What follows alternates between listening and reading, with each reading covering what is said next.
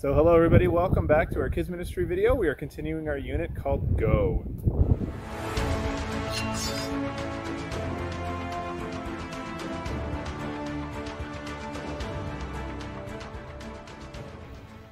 Now before we get into our teaching video, we're just going to play a little game, and this game is called Speed Uniforms. So in different places where your parents might work or your parents' friends might work, sometimes they have to have a different kind of uniform. Firefighters have to have a special kind of uniform to protect them from fires. Nurses have to have a special kind of uniform to protect them from diseases and stuff like that. Even if you think of superheroes, they wear a specific uniform to show who they are. So this is how the game's going to work. We're going to give you guys 2 minutes, and we want you to run through your house, and you're going to make yourself your own special uniform. Bonus points if you can come up with like a story around how or why you're dressed the way you're dressed. So we're going to put a 2-minute timer on the screen, and you're going to run through your house, get yourself dressed up, get your parents to take a picture of you and send it to me. My email address, it'll be at the bottom here. It's john@parklandchurch.ca. That's john@parklandchurch.ca. We'd love to see those pictures. So you have 2 minutes, go.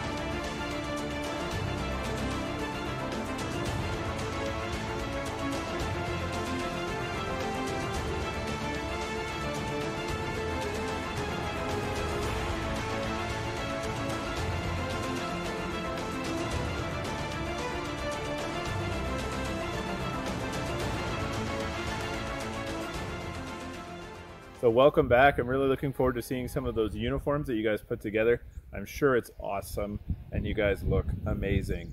So just before we get into the video, we're going to do our big idea. And this is our big idea that we're trying to teach you guys through the week. And this is what it is. We're going to have it on the screen. It says, God gives us everything we need. Just like these different people, they need certain uniforms to work. Firefighters need specific gear to be able to fight fires. Nurses need specific gear to be able to stay safe. That God gives us everything we need for any kind of problems that can come through our life.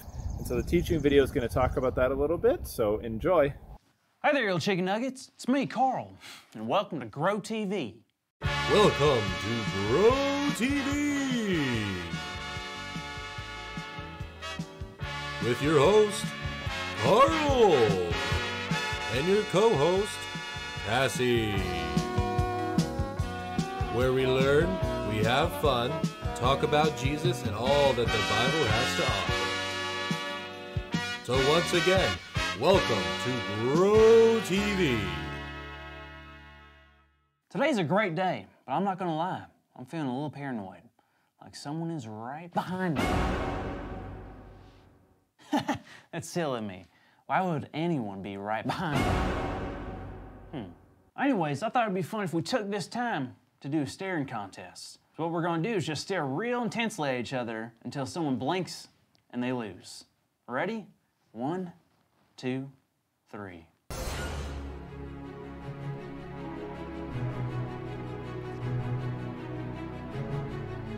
Carl. Yeah! What's going on? Were you hiding back there? Yeah, of course. Why? Why not? Well, never mind. So, Carl, I heard you were a little paranoid. You heard I was a little paranoid? From who? Who said I was paranoid? I'm not paranoid. Are cameras in here? Did they bug that little horse? Carl, calm down. I heard you say it earlier. Oh, of course. Yeah. What's got you so worried? It's just sometimes this world is crazy, and I'm not ready to go and do the mission, you know? But I have been packing all my stuff to get ready to go. You wanna see? Sure. It's just a little bag of stuff that I need. Let's see. We got this fuzzy helmet thing, because you never know when you need a fuzzy helmet. We have a whistle, just in case I get scared of the dark, and I just blow a whistle. I don't know what that would do, but you never know. Let's see. I got this thing, in case I want to kind of change up my style, you know, and be like, hey, I got yellow hair. Got a racket for playing tennis. I don't know how to play tennis, but I would like to learn. And I have this terrifying mask. I don't know why, but I just have it. And this Batman mask, so I can say, I'm the Batman. And that's it. That's it? Yeah, well, I mean, for the first bag. How many bags do you have? 4. Ah, that's not as much as 14. What? 14. I have 14 bags. All right, so you're holding on to all of this because you think you need it for the mission God has given you? I don't think I need it. I know I need it. Okay, well, I just want to let you know that's not true. What do you mean? Have you ever heard of the armor of God? I don't think so. Well, in Ephesians, God shows us we're supposed to put on a type of armor, and that's all we need for our mission. So what does the armor of God have? A flamethrower? Nunchucks? A macaroni necklace? Spider monkeys? Sharks with lasers on their heads? Well, not quite. It's the belt of truth, the shoes of peace, the helmet of salvation, and a few other pieces that are essential for going out and doing what God has planned for us. You're telling me I don't need my fuzzy helmet? Nope, The hat with the funny yellow hair? nope, My tennis racket? nope, Not even my Batman mask? nope. Believe it or not, God gives us everything we need. Wait, what did you just say? God gives us everything we need. That's our big idea. Today our big idea is God gave us everything we need. So let's all say it together on 3. 1, 2, 3. God gives us everything we need. Well, that was great, y'all. I guess I was wrong in thinking that I needed to pack all this stuff. God will give us everything we need for our mission, and God will take care of us. I'm kind of wondering what this does. Welcome back. Now I'm going to read a scripture for you, and this is from Ephesians 6, verses 10 to 18. When we read it, we're going to put it up so you can read it too. Now, we talked about how God gives us everything that we need to be able to get through the problems in life, and we also talked about how some people in different jobs need special uniforms to be able to do their job. Well, in the Bible, it describes this kind of spiritual uniform called the armor of God. And the world can be a really hard place sometimes. There can be problems that aren't easy for us to deal with, but God can come alongside us and he can help us in different ways through all the different things. And the Bible calls this the armor of God. And so we're going to read from Ephesians 6, verses 10 to 18, and it says this. A final word, be strong in the Lord and in his mighty power. Put on all of God's armor so that you'll be able to stand firm against all the strategies of the devil. For we are not fighting against flesh and blood enemies, but against evil rulers and authorities of the unseen world, against mighty powers in this dark world, and against evil spirits in the heavenly places. So I want you to stand up, and we're going to point at the different parts of our body as we read this. Therefore, put on every piece of God's armor, so you'll be able to resist the enemy in the time of evil. Then after the battle, you will still be standing firm. Stand your ground, putting on the belt of truth, point at your waist, putting on the belt of truth, and the body armor of God's righteousness, point at your chest.